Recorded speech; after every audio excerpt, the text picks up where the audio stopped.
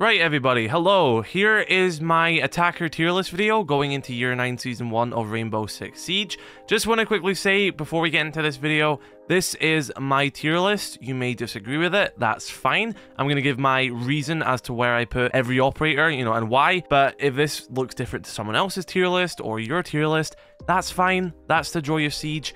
Don't go basing your opinion on everyone else's and just, there's not a uniformed way to play this game, okay? So if you disagree, comment why. Let's start a conversation. But here's my attacker tier list. I'm going to have a defensive one coming out as well, so stay tuned for that. And yeah, drop a like on this video if you enjoy, and let's get into this. So let's start off with Sledge. Sledge is an operator who's kind of just been power creeped, and over time, I don't really have a desire to play him anymore. He's not necessarily bad, but I don't know why I'd choose Sledge over Ram, for example, or choose Sledge over Buck. I just prefer the alternatives, and again, doesn't necessarily mean Sledge is bad, but I don't ever really want to play him. So I don't know if I should put him in B or C, because he's not bad at any stretch of the imagination, but he's also just not desirable. So I think B tier is good for Sledge. I think a lot of you will probably agree with me there. You just never really want to bring a Sledge anymore. Where would you guys put Sledge? I feel like he's just a very odd operator these days. I'd still say that Thatcher's S tier just because of how influential he is on the attacking side.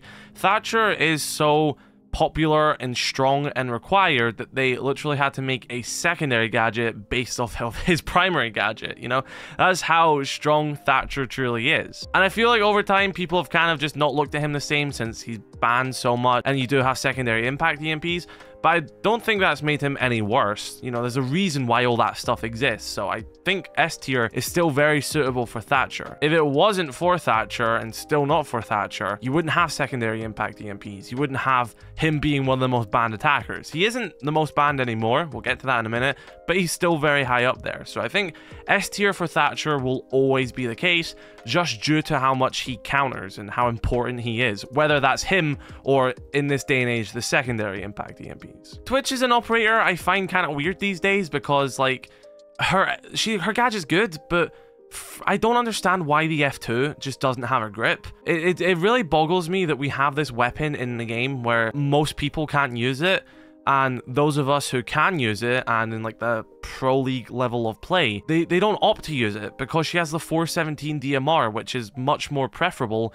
because it's more accurate. Even though they're better with the F2 than the average player, it's still not a reliable weapon due to its recoil. I get that it has a high fire rate, I get that to sort of balance it out, but when she has a better alternative and the average person just doesn't want to use the F2 because of its recoil, it makes Twitch kind of weird in my opinion. So for her gadget, I will probably put her in A or B because, the Twitch drone is good, but you've also got the prevalence of Mute and especially Solace right now. Of course, Solace will be getting a nerf in Season 2 of Year 9 where she can't use her gadget in the prep phase, which is very promising, but this is a Year 9 Season 1 tier list. I think Twitch is good. 417 definitely makes her better. I don't know why they still haven't buffed the F2. Just give her a grip, Ubisoft. Come on. I might put her in B tier for now, but eventually bump her up to A depending on what the other operators look like. Again, I think the F2 just really makes me see her in a weird position right now. I kind of see her on par with Sledge. It's sort of just maybe I'd rather play alternatives, but I'll change that maybe. We'll see how it goes. Now, this is a Year 9 Season 1 tier list. So Monty before, I would have probably put him in B, but I actually think he's S tier going in with the brand new shield rework. If you don't know, he can full sprint with his shield up, bash people on the ground, basically making them a bit vulnerable until you can swing them and shoot them yourself. Especially with Monty, that means you can full sprint, then full extend, then full sprint, then full extend. He's very oppressive now. I think the shield rework is really good, but I also think Monty got the biggest buff out of all the shield operators for this, and I genuinely think he's S tier. He has EMPs, the option of EMPs, or hard breach, so he can fill that role as well, and especially when it comes to just getting control of rooms and keeping it, Monty is the best at doing that now. If you haven't played the shield changes, this might be a bit hard for you to understand because Monty was good before, but now I think he just fills a role which he was always meant to fill so much better.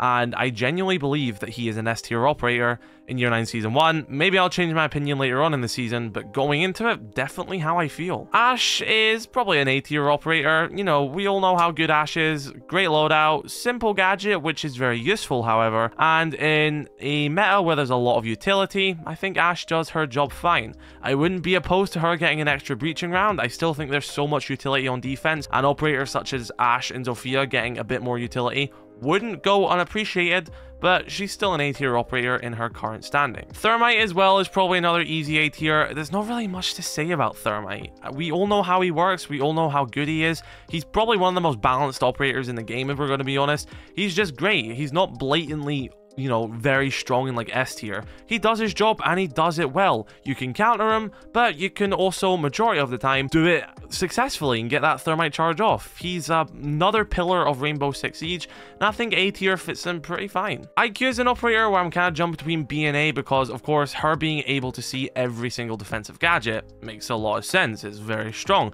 You got Fenrir, you can track Solace when she's using her gadget, or Warden when he has his glasses active. You can even see Pulse when he has his scanner out. You can see Valkyrie cameras. A lot of stuff can be countered by IQ, and she relays this information to the team. A lot of people may not think she's that strong, but it's because people cannot underutilize her, in my opinion.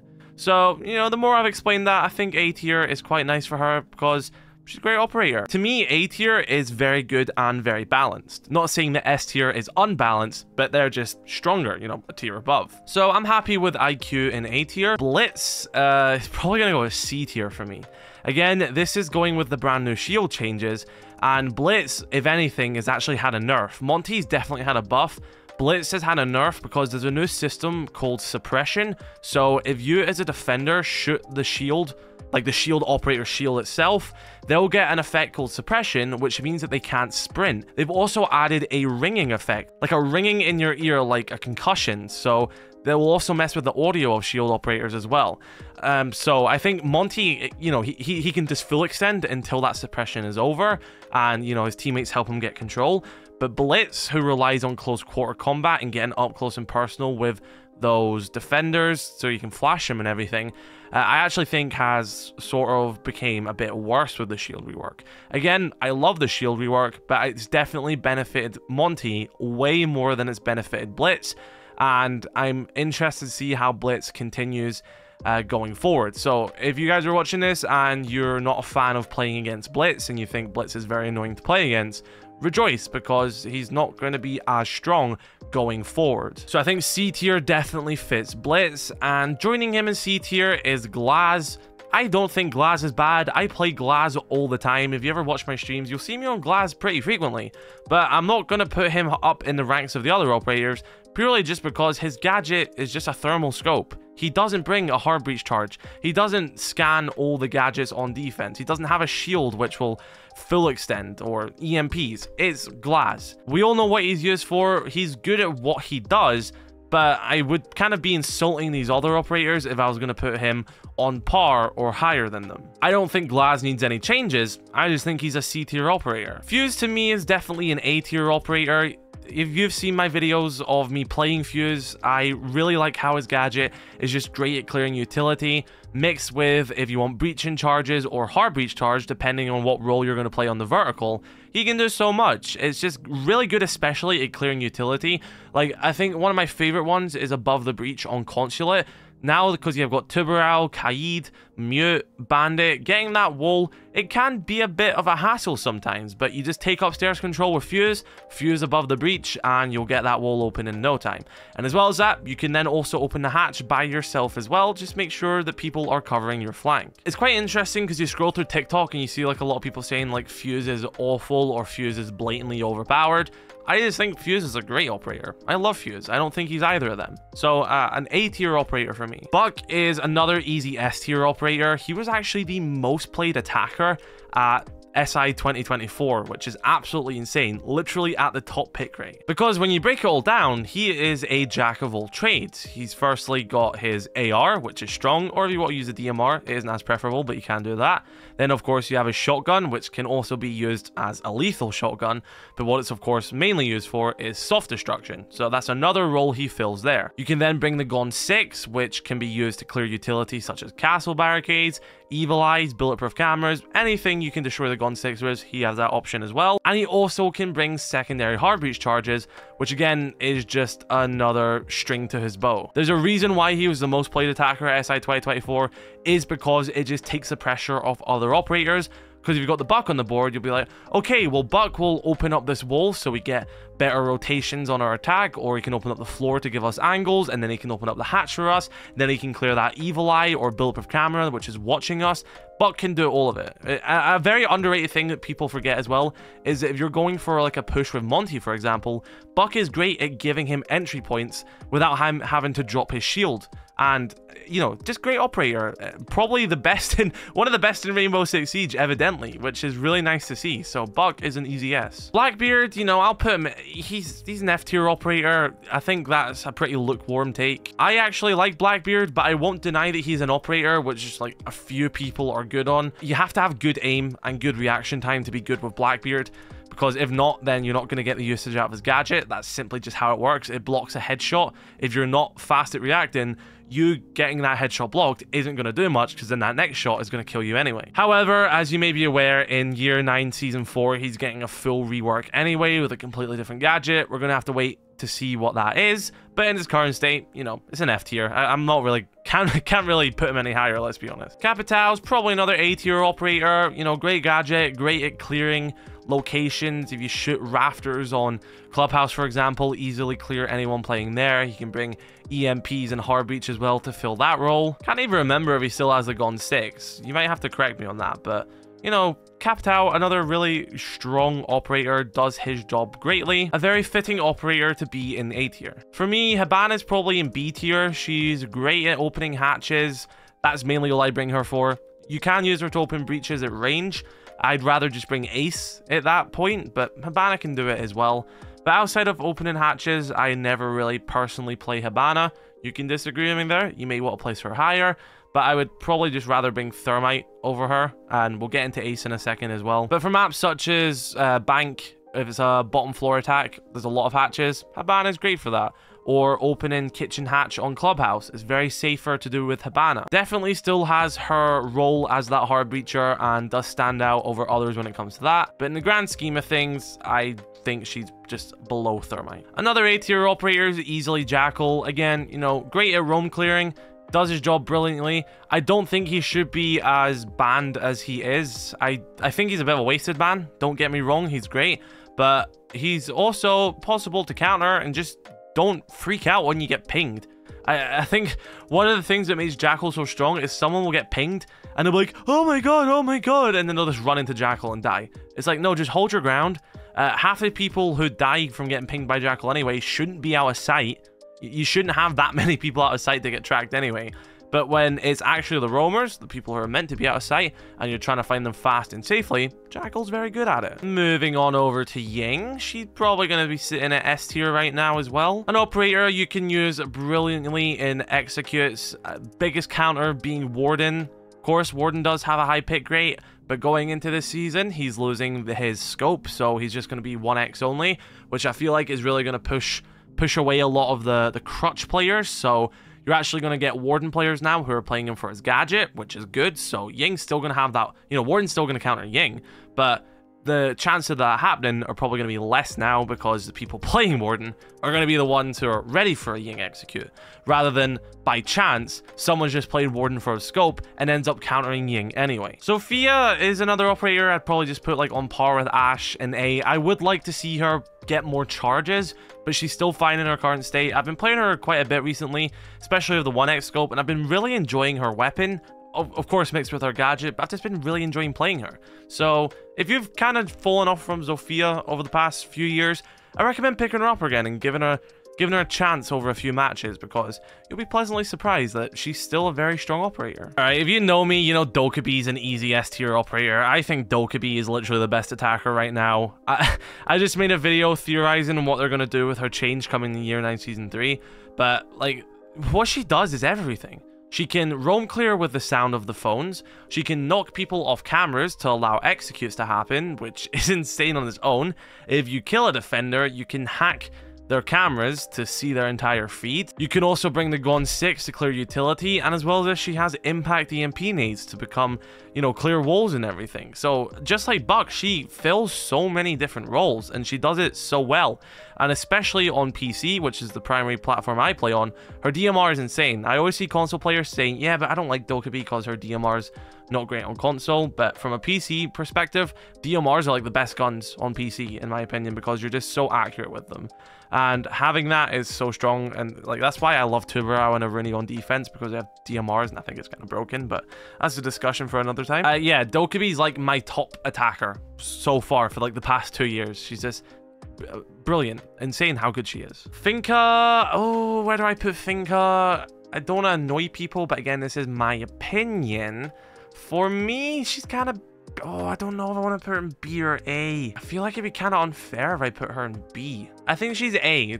I think the fact that she's the only healer on attack definitely does give her a bit more leverage, in my opinion. If we maybe had like another healer which kind of challenged Finka a bit and highlighted her weaknesses, then maybe she'd be going lower.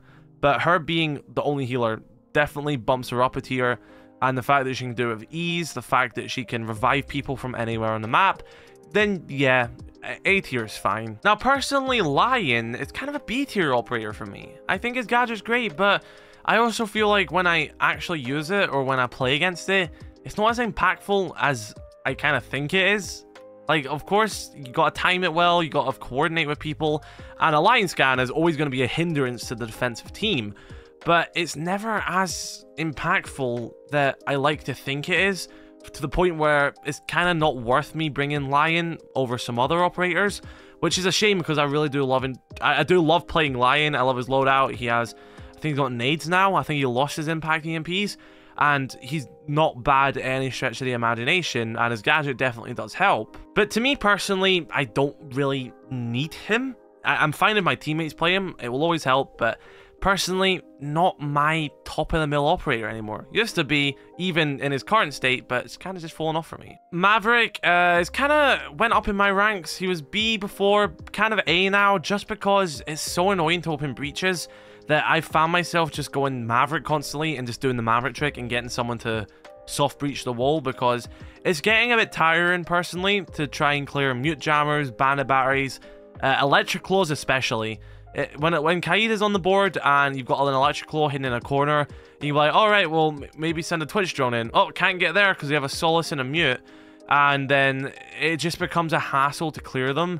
And then on top of that, you've got Tubarao, which is not as strong as he was when he launched. Don't get me wrong, it's not as much of a hindrance.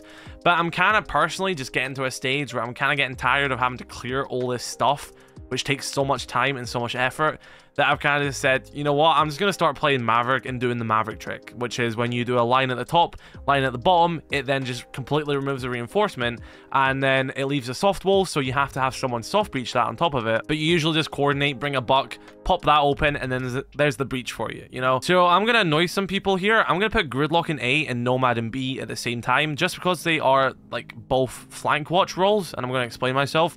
I just think Gridlock is better than Nomad. I think you can cover way more flanks. She has a super shorty. She's got impact EMPs. I actually like the fact that she's slower because you can just take more shots. I'm not one of these people who think speed is everything. I'm actually okay with one speed's 3 armors. I think they're fine. I prefer Gridlock's loadout anyway on top of Nomad. Again, Nomad isn't bad, but I'd rather cover more flanks and bring more stuff like super shorty and EMPs than what I do with Nomad. I don't know. I think a lot of people may agree with me that Gridlock is actually better than Nomad, but Nomad for a lot of people is just more simple, and I guess they feel like it's more safe, which I don't think is necessarily true, but from the outsider perspective is a bit more blatantly obvious in that sense. So a lot of people will favor Nomad and have favored Nomad for years, but I think Gridlock in her current state is really good. I also like the fact she has nades. I think nades are still very good, so that's definitely a bonus for me. I personally just prefer Gridlock over Nomad. Now, when it comes to Nook, I'm going to put her in C. This comes at a point where I have to admit that I was wrong. I didn't think that removing her silent step was going to make her as bad as I now think she is. I was like, oh, well, she still has the ability to hide herself from cameras, which is a massive thing in its own since there's so much intel on defense. But the more I play Nook recently, I'm like, holy shit, like, this is ass.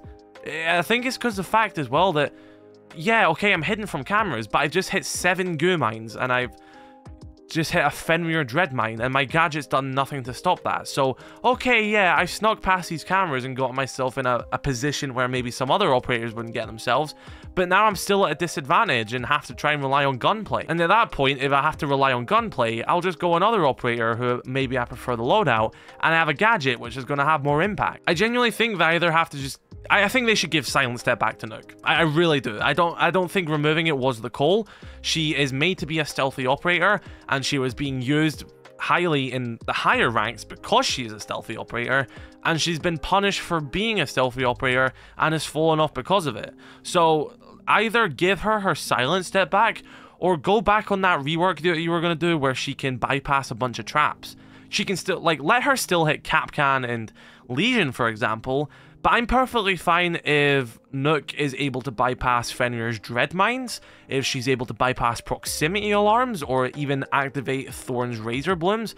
I'm fine with her being immune to them, because good defense players will still have a goo mine or barbed wire there, or someone watching it. So I think it was a really good direction they were going in when they were testing that with Nook, but then the fact they flat out cancelled it, and then she also got this nerf, it's like, well, what's really the point in me playing Nook now? But hiding from cameras is good, but I think we've seen in defense recently that that's really not gonna change much, because you're still gonna hit about 7 traps by the time you get to site. So Nook really isn't worth it, in my opinion. I'm gonna put Amaru in C tier as well. She's got a grappling hook. You can make use out of it flying up hatches, but how often does that actually happen? Most people use her for rushing. Most good people use her for getting control of places fast, which is how I use her and how I think she should be used, and is great at it. I love using her on Canal, for example. Getting control of Gym is extremely good to get very fast, but especially going into this season where repelling has been changed and it's much more fluid and it's much faster, then again, I don't really see myself playing Amaru that much anymore. We all know how she works. She's got a grappling hook. It can come in handy, don't get me wrong, but compared to the other attackers, I don't see myself picking her that often. Kali's an operator, which I don't want to put her in C tier, man, but it's just, to me, it's the bolt action sniper. I love Kali's gadget. She was our first main alternative to Thatcher on attack.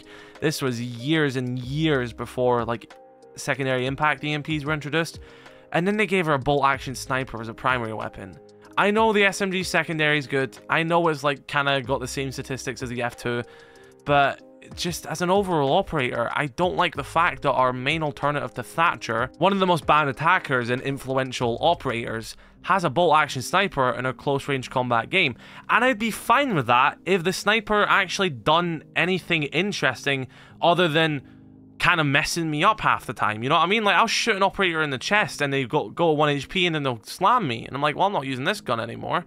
Or like, I would have been fine with Kali if, like, maybe her sniper shots would penetrate deployable shields, for example. If someone's playing on a deployable shield and you shoot it with Kali's sniper, doesn't necessarily destroy the shield, but it would hit someone on the other side, of course with a debuff. It wouldn't be the exact same damage. You'd have some fall-off damage by going through that shield. Or like the same, it could have done that with Kiba barriers as well before Azami's nerf. But to me, it was just like, give me a reason to want to use a bolt action sniper in a close quarter combat game. And ever since Kali came out, I've never got that reason. I've never once said, I really want a sniper right now in this position, because we have one-shot headshot, so I can just bring an AR and do something else. So yeah, like, her SMG secondary is good, but you're going to run out of ammo eventually, and it's not going to be the best at range. So I don't know, just I really wish Callie just had a proper weapon, because her gadget is amazing. It does so much. It's so useful. But man, I just hate the fact that she has a sniper. Yana to me is an easy A tier operator. She's got an infinite drone. That's basically how you should see her gadget. I was never really one to hop into the trend of like, woo, nades, oh my god, Ayana, swing everything, woo. That was never me. I always like to use Ayana correctly. I like playing her passively, assisting a teammate, using my hologram to go in, relay the information to my team, and allow them to play off that. That's how I've always played Ayana. That's how I still play Ayana. For the little times I do play her, I kind of want to play her more, now that I talk about it. I probably should play her more. But I don't think that she's like bad at all. I think a lot of people just stopped playing her because she lost nades, because those people weren't playing her correctly, and that's why they had to nerf nades. As much as you guys don't want to admit it, it was a necessary change. So the fact that she's got an infinite drone as a gadget, yeah, easy A tier. Ace is probably another S tier operator in my opinion.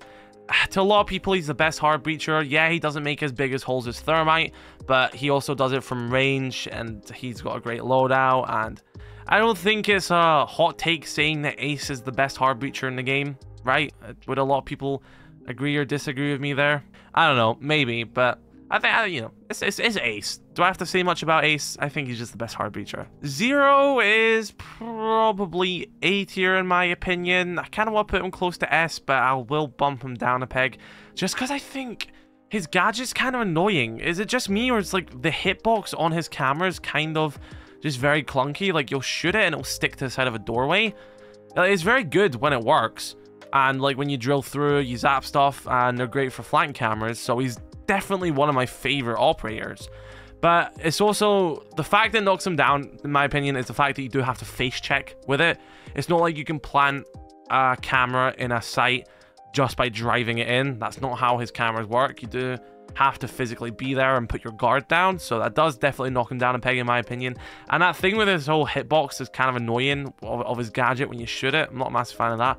But other than that, his Argus cameras are great. He brings great utility, great secondary gadgets. I definitely think, obviously, the whole face checking thing does knock him down a peg, but, you know, he's a brilliant operator, don't get me wrong. I know it feels like I'm putting a lot of these operators in A tier, but that's just because my A tier list is kind of just the really balanced and great operators, which I like to use, and Flores is another one of them. I don't really have anything to say here, and let's kill two birds with one stone. Let me put Osa in here as well. I love playing Osa. She's one of my most played attackers, if not my most played. Don't think she's an S tier, but I love playing her. Same with Flores. He's really good, great at clearing utility, especially Azami, who is getting nerfed, but he is going to be great at that. If he brings a DMR, it's going to be another counter to Azami, because DMRs can now destroy, well, all weapons can destroy Kiba barriers going into the season, but Flores definitely is great at it because he brings a DMR, which is the best weapon category to destroy Kiba barriers, and his drones, so it's like a double whammy. And again, with all that utility clearing on the board, Flores is up there for me. Sense is an easy F tier operator. You know, I get what they go for with Sense, but I made a video about this. Sense has more counters than a standard smoke grenade. Smoke grenades are more predictable, they're more accurate, you can bring them on more operators, and they can't be countered by impact nades or mute jammers. Sense can, so I really don't see why I'd want to bring Sense, especially when their gadget covers up sometimes more than you want. If I want to cover up a doorway, I throw a smoke grenade there, it covers the doorway. You do that with Sense and it will cover the doorway, then bounce off of like 7 other objects and just cover some other line of sights you didn't even want to be covered. So yeah, Sense is just factually a worse smoke grenade, so yeah, easy F tier. Grim is such an interesting operator because at launch he was like an F or C tier. Now he's like an A or even close to S tier. It depends on how you want to play Grim. Due to the amount of gadgets he has and its ability to pretty much clear entire rooms, I actually think personally right now for me, Grim is an S tier operator. I think he was, what, the 3rd most picked attacker at SI 2024. Watching SI really highlighted to me how good Grim is, and it's reflected in my gameplay and allowed me to understand him greater, especially after his changes. Because if you guys don't know, when he launched, he was pretty ass. His gadget took forever to deploy. You had to face check every angle to do it. Then they started to buff him a little bit. I think they gave him the bailiff. They reworked his gadget so it deployed faster, the bees lasted longer, and as well as if they added a bounce option, which means you could bounce it around corners rather than having just to face check every time. And with all this combined means that if you're attacking a site, you can just you know, shoot these all over the site and cover so many different key angles. And it's basically just like, well, if they're not in this corner, they're not in this corner, they're not in this corner, they're going to be in this corner, or that corner is completely clear. So it really helps you, especially when you're going for an execute or your teammates are, just to clear locations, because no one in their right mind is going to walk into the bees. Yes, obviously it doesn't do damage, but it's going to reveal your exact location. And if you have coordinated players, no one is going to do that, because they know, okay, if I run in these bees to swing this player, someone else is going to get me from a different angle anyway. It's actually really sad for me to say this, but Brava's actually moved down in my tier list from the last time I done one. I love Brava. I still play her all the time. I think she's great at hacking gadgets, but she's just so hard to pull off in this day and age.